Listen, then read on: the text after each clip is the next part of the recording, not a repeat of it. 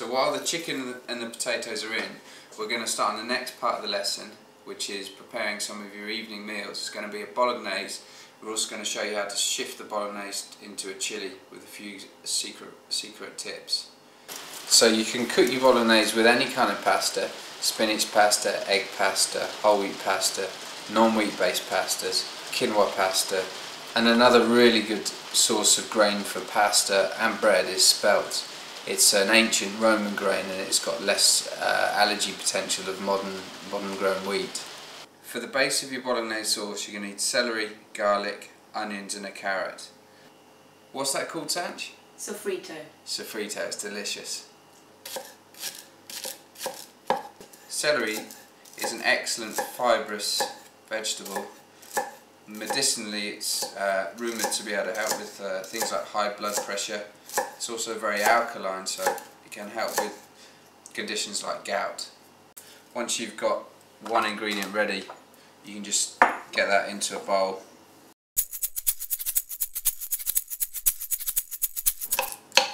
Okay, that's 8 cloves of garlic in there. I'm doing enough Bolognese for 4 people, so it's 2 cloves per person. Now the carrot. Get those bits into the stock pot, ready to go.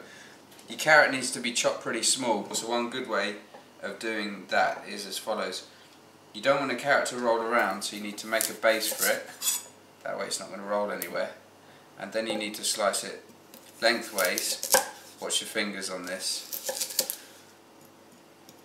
Okay, maybe 3 or 4 times.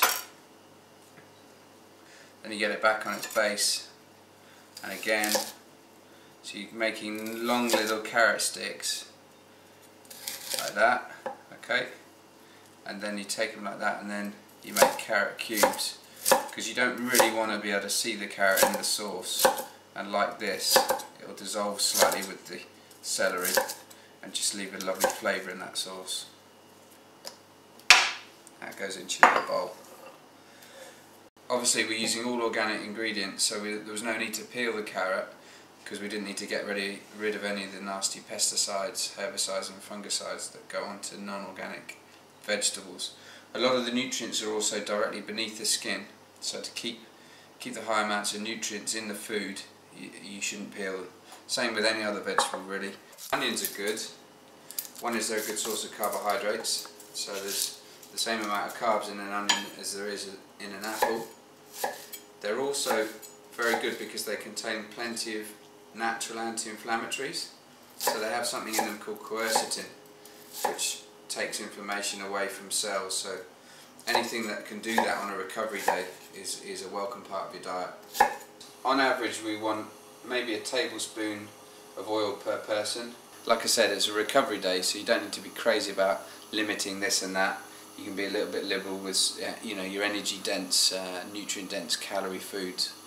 Here's a little tip: you can leave a little bit of onion in the oil, and you know when the oil's ready for the rest of the ingredients, because it will just start sizzling like that. So in go the rest of those ingredients that you chopped. Lovely.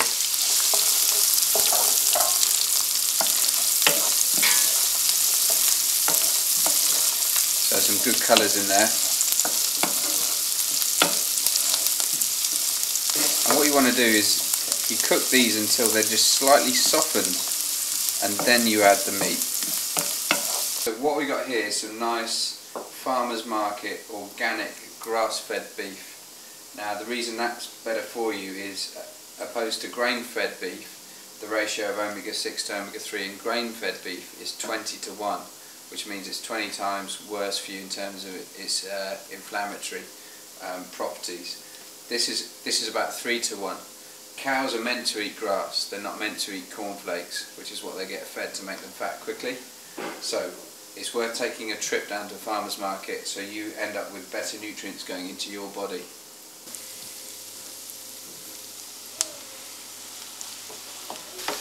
Right, I'm turning that up now. Just keep stirring that as it's cooking, so that you get all the minced meats browned off nicely before the tomatoes and seasoning goes in. But that's pretty much browned off now, so we're happy with that. And now we need to chuck in the tomatoes. Now you can use fresh ones if you want, but these are nice tinned organic ones. And if you're sort of a member of one of those macro shops, you know, a wholesaler, then getting your organic ingredients is quite cost effective. I'm just rinsing out those tins there to get the remaining bits of the tomato goodness, and of course you'll be rinsing them out and recycling them. Okay, so now we're going to stir that all in, and they're whole tomatoes, so what you need to do is get a knife, and then you can just get the wooden spoon in there and use that as a little mini chopping board. And then you can get pre-chopped ones, but I quite like the sort of difference in texture. And then just stir that all in. Okay, what you want to do now is add a generous amount of this nice rock mineral salt, and finally just add some seasoning. This is just a mixed Italian herbs.